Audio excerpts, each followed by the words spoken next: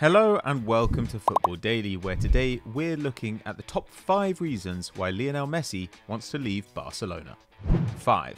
Tired tactics. Barcelona may still have a reputation for free-flowing attacking football, but anyone watching the club regularly will tell you that the reality is very different. The club's attack has been on the wane for years, with 2019-20 the 4th consecutive season in which they've taken fewer shots per game than the year before. And not only is the number of shots decreasing, from over 17 in 2016-17 to just 13 in 2019-20, but the quality is too. 5 seasons ago, Barca were a rampant offensive side, leading La Liga by miles with an incredible 114 expected goals across the league campaign, working out to roughly 3 xG per match. That has got worse every season since, and in 2019-20 the Blaugrana put up just 72 xG or 1.9 a game, falling behind Real Madrid in this metric for the second time in 3 years. That's largely because Barca have got worse at keeping possession and worse at having that possession in dangerous areas. Under Guardiola, Barca had less of the ball than their opponents in just one of 247 games, while Luis Enrique's iteration saw less possession in only 6 of his 181 matches in charge. Valverde, on the other hand, had less of the ball in 9 of his 145 games, and while Setien attempted to redress that balance, he did it by creating a more conservative side, with Barca playing a lower proportion of passes in the attacking third than in 2018-19. To make up for this, the team has become more reliant on Messi than ever, with the Argentinian not only leading the squad in goals and assists, but also in dribbles, crosses and through balls. Not just the best creator and scorer at the side, Messi is also required to get the ball upfield in the first place, with twice as many progressive passes as anyone else in the side and 3 times as many passes into the penalty area. That's a clear sign that Barcelona no longer have a plan which allows them to get into scoring positions, and instead are happy to rely on the best player in the world to do it for them. At 33, they can't be surprised that Messi is getting tired of the burden. 4. Bad transfers. It sounds too easy to say that Barcelona make bad transfers. After all, every team does. But there are few teams which make the same mistakes again and again as the Catalans seem to. Since 2014, Barcelona have spent over 800 million euros on more than 30 players, and of those, arguably just one, Clement Lenglet, has been a total success. Players like Andre Gomes, Jasper Cillessen and Malcolm were clearly not Barcelona level, but were nonetheless signed for fees in excess of 30 million euros, while the 3 largest signings, Ousmane Dembele, Philippe Coutinho and Antoine Griezmann, were seemingly made without consulting the coach over how they would be used.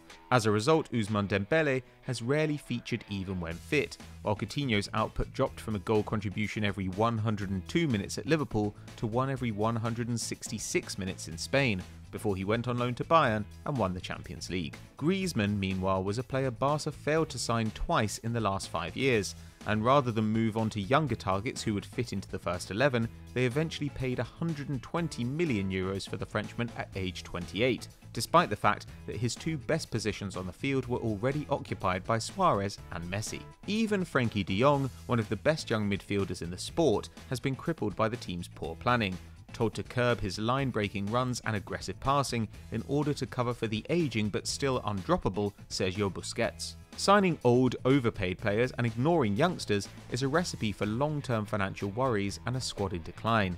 And even if the hierarchy recognised that, it could take years of planning to build a team ready to compete for European trophies again. As long as the board ignore their role in the current mess, Barcelona can't move on. And as Johan Cruyff said in the early 90s, the directors never knew why the team won, so how would they know now why they're losing? 3. Politics. When Joan Laporta became Barca president in 2003, he spoke of a generational revolution, changing from a club run by old, unimaginative men who had been in the Barca hierarchy forever to a team which once again set the tone for the global game in tactics, talent production and commercial value. But under 20 years later, and the new school has become the old guard, with club bureaucrats jockeying for position and influence in a stagnant setup. Following Laporta's departure in 2010, Sandro Rosé became club president, and in his attempt to consolidate his power with a marquee signing, he misappropriated club funds to bring in Neymar, an embarrassing decision which saw him resign and ultimately go to jail.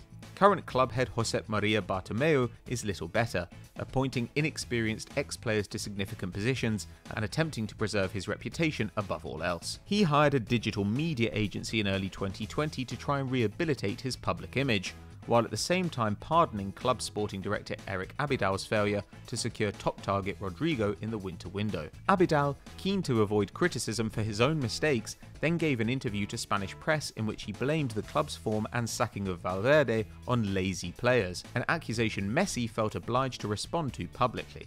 When he should be enjoying the last good years of his career, Messi instead has been dragged into playground spats with his own club, and seen himself and his teammates blamed for off-pitch failures. Perhaps he simply wants to be a player again, and not a political football. 2. Inferior teammates. It's tempting to see Barcelona players as what they have been, rather than what they are now, but it's clear that Messi's supporting cast can no longer keep up with the 6-time Ballon d'Or winner. Luis Suarez was his only teammate to score more than 10 league goals in 2019-20, and even he saw a 4th consecutive year of decline in both his shots and chances created, while injury limited him to under 2,000 minutes for the first time since 2011. Antoine Griezmann, meanwhile, could only contribute 9 goals and 4 assists despite playing the 4th most minutes in the squad, and with the rest of Messi's attacking support coming from 33-year-old Arturo Vidal and 17-year-old Ansu Fati, there's little prospect of a rapid improvement in the near future. By comparison, Messi's leading suitors, Man City, extract the maximum possible value from their attacking lineup. Raheem Sterling, once criticised for his finishing, has hit over 20 goals in all competitions for 3 years running, and if you take out penalties, is on 54 league strikes since 2017, just 2 behind Luis Suarez. In fact, all 8 City attackers at least matched Griezmann's mark of 13 goals and assists in the Prem last season, bar Phil Foden, who only played 900 minutes. Of those, 4 were involved in over 20 goals, while at Barcelona, Neymar is the only player besides Suarez and Messi to do that in the last 6 years. All this can reassure Messi that if he did make the switch to Manchester, he'd have both targets for his incredible creative passing and providers to give him more chances. And with Kevin De Bruyne laying on 4.2 key passes per game last season, more than anyone Messi has played with in his entire spell at Barcelona, there's even the possibility that the greatest of all time could find another gear. 1. Legacy. Having won 10 titles, 4 Champions Leagues and an overall 33 trophies in his time at the Camp Nou, Messi seems to have achieved everything possible in the club game, but there may yet be scope for improvement. At the international level, Messi's career has been full of disappointment. Despite appearing in 3 Copa America finals and 1 World Cup final, he has never got his hands on a trophy with the Albiceleste, while his greatest rival, Cristiano Ronaldo, was able to end a similar hoodoo with victory at Euro 2016. Given Messi's age, it's possible that the 2021 Copa America and 2022 World Cup will be his last chances to fill this space in his trophy cabinet. But after an elongated 2019-20 season, in which his team was more reliant on him than ever, another tough campaign could prevent him reaching his best level when it counts. La Pulga has made over 30 league appearances in every season since 2007-8. And with the Christmas break likely to be shortened, he could well burn out unless he moves to a team which can afford to rotate and give him a rest, like Man City or Paris Saint-Germain for example. But it isn't just triumph with the national team which could affect Messi's decision. Critics of the Argentinian have often pointed out that despite his immense talent, he also got lucky, coming of age at one of the biggest clubs in the world during a golden generation with an outstanding coach. Again, Ronaldo has the advantage here, winning Champions Leagues with 2 different clubs and domestic titles with 3, while Messi has never had to adapt to a different league or other teammates. If he moved to PSG or City, Messi could change all that, proving he can do it on a wet night at Sheffield United and help a side win their first Champions League title, in the process inscribing his name in the folklore of a second major club. Already immortal in Catalonia, Messi has nothing left to prove to the Barca faithful. But in leaving, he can end the greatest of all time debate once and for all. So those are our 5 reasons why Messi might want to leave Barcelona, but why might he want to stay? Let us know what you think in the comments below. If you enjoyed this video, don't forget to give us a like and subscribe to the channel. Hit that notification bell to never miss a video. We'll see you next time.